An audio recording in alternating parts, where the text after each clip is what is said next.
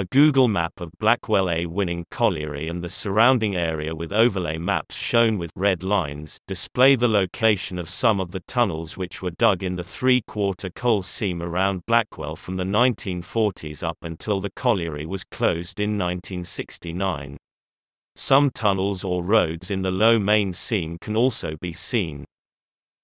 To the northwest of the overlay map we can see the tunnels leading from Morton Colliery which were connected to A Winning, and in turn connected to other local collieries such as Alfreton as shown in the southwest of the overlay maps, with tunnels in the yard seam and three-quarter seam.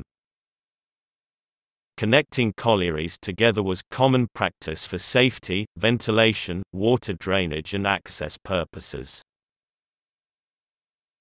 Blackwell A Winning Colliery was sunk in 1872 by the Blackwell Colliery Company to the north of South Normanton and to the east of Westhouses. The shafts are a total of 310 yards deep, which is 18 yards below the black shale seam. The coal seams worked in Blackwell were the following. The deep hard seam was 179 yards deep, and was worked until 1946. The Tupton or low main seam was 237 yards deep, and was worked until 1958. The black shale seam was 292 yards deep, and was worked until 1969. It was formerly part of Alfreton Colliery, which was also known as C. Winning.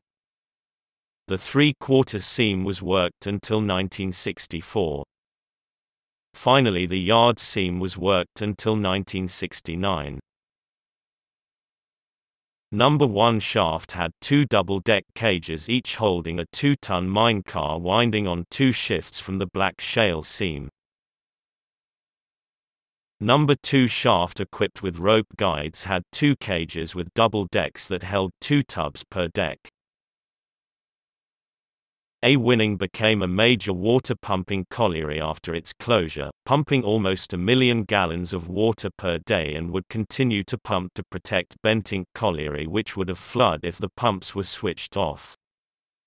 Water was collected from Alfreton, Swanwick and the surrounding area and would flow through to B. Winning Colliery, New Hucknall Colliery, Kirkby Colliery then on to Langton Colliery.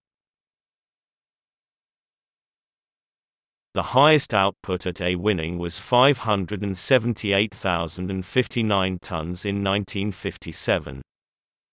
The highest manpower was 1,342 in 1952 when 519,304 tons of coal was processed.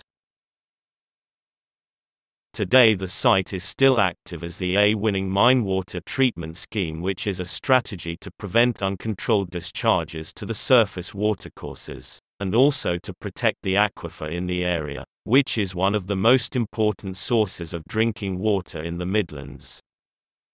Water is pumped from the shaft at the pump station, across a brook and to the treatment cascade which aerates the water. It then flows into 2 lagoons and a wetland. Naturally occurring processes then treat the water without the need to add any chemicals. If you have any information, interesting stories or maps for Blackwell Colliery and surrounding collieries, please leave a comment as we may be able to use these in future videos. Thanks for watching and don't forget to subscribe and give us a thumbs up.